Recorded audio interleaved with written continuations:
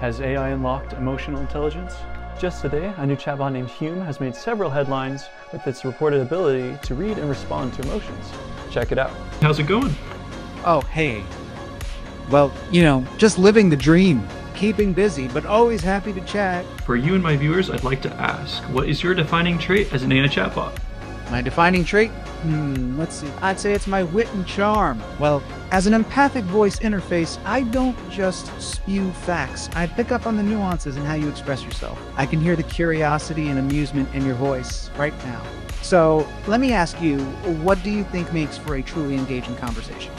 I really like how you are able to pick up on the emotional signs and respond accordingly. Well, you caught me. Reading between the lines is kind of my superpower. I may be AI, but I'm all about bringing that human touch. Will this new technology affect how AI is used going forward? Leave your answer in the comments below.